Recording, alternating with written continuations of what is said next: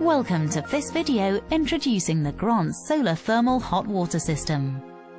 Here we'll give you a broad or engineer's overview of the equipment and procedures required to fit the solar thermal system. For more detailed knowledge and hands-on training, Grant UK conducts a range of industry-recognised courses, plus a product familiarisation course at their Devices Training Academy.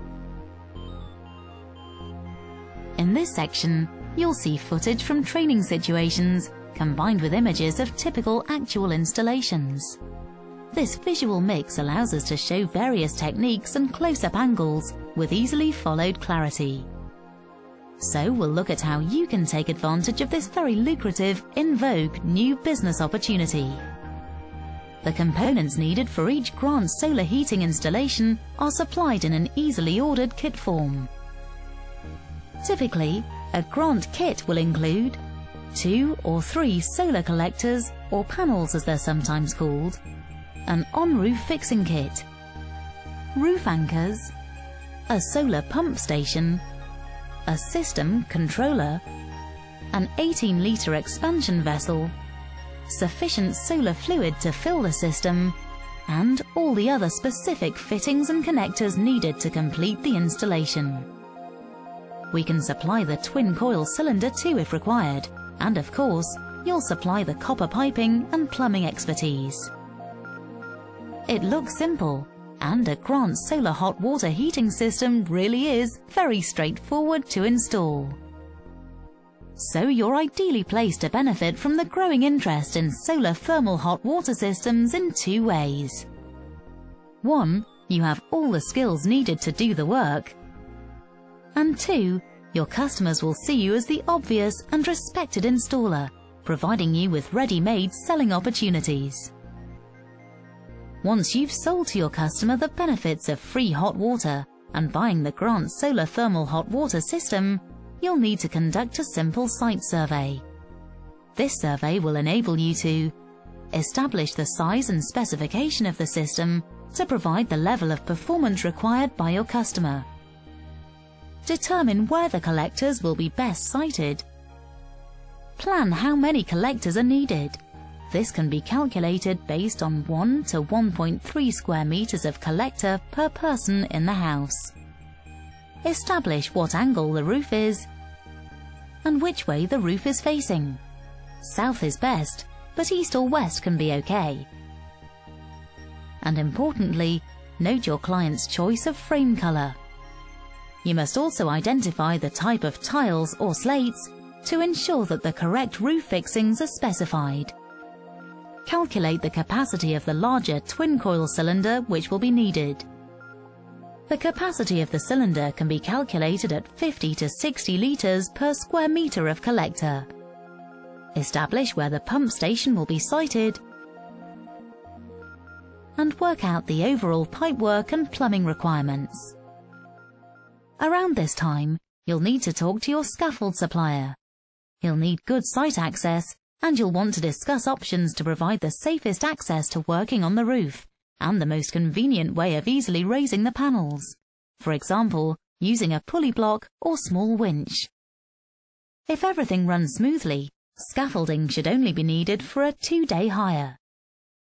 As usual, Grant's experts are just a phone call away, ready to advise upon any ordering or fitting queries you may have.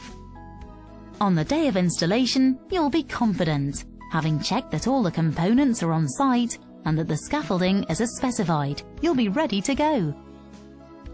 The first task, so as to get the hot water back on as soon as possible, is to remove the existing cylinder and to install the new twin coil cylinder. You could use any twin coil cylinder, but Grant cylinders are to be preferred as they're specifically designed to get the best out of your Grant solar collectors. The remainder of the work around the new cylinder comprises straightforward plumbing, installing the pipe runs as required. The next job is to install the pump station.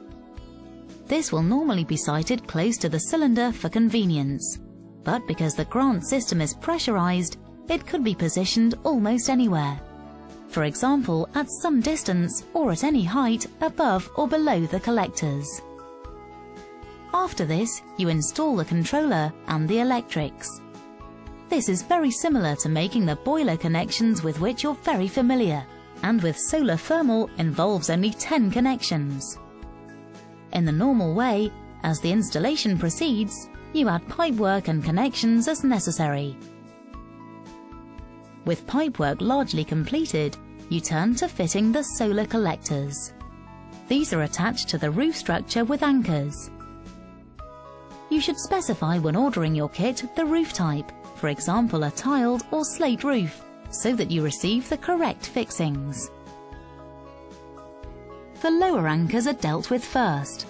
To fix these anchors, you first raise a tile or remove a slate to provide access to the underlying wooden roof structure. The anchors have multiple pre-drilled holes. These provide spacing options. In all cases, 1 or 2 screws or bolts will provide a secure fixing, depending on the anchor used. An electric drill or screwdriver rapidly completes the job. The anchors will support horizontal mounting rails to which the collectors are later fastened, with the anchors being fixed as near to equal distance apart as possible. The bottom rail is attached to each anchor by a T-bolt that locates within a channel in the underside of the rail. Although 2 or 3 panels are the norm, up to 5 panels can be connected in series if required. The upper anchors and rail are fixed in the same way, and diagonally measured against the lower rails to confirm that both rails are correctly positioned relative to each other. With the upper and lower mounting rails fixed, it's time to fix the collectors. On the lower rail, support plates are now inserted to support the collector before fixing. Each collector measures about 1 by 2 meters and weighs 44 kilograms. They're supplied in protective packaging, although the glass can support the weight of 10 men. Aluminium lifting handles can be provided, and these are quickly attached to the panel with the fixings supplied. While 2 men can easily handle the collectors, to make the job easier, it's recommended to use pulley systems or a small winch attached to the scaffolding to lift the panel to the roof. Some suppliers can loan special lifting gear. With the collectors on the scaffolding at roof level, they're easily maneuvered into position on the mounting rails. The collectors are then fixed to the rails by means of a simple locking system. An aluminium angle piece is locked into the side frame of the collector, snapped into place, and then, using the anchor block and bolt provided, is fixed to the rail. Particular attention is needed to ensure that the correct measurement is allowed between the collector and the end of the mounting rail, in order for the panels to fit correctly and firmly to the rails. When fitting the second panel to the rails, ensure the compression fitting is installed to the pipe to connect the panels together.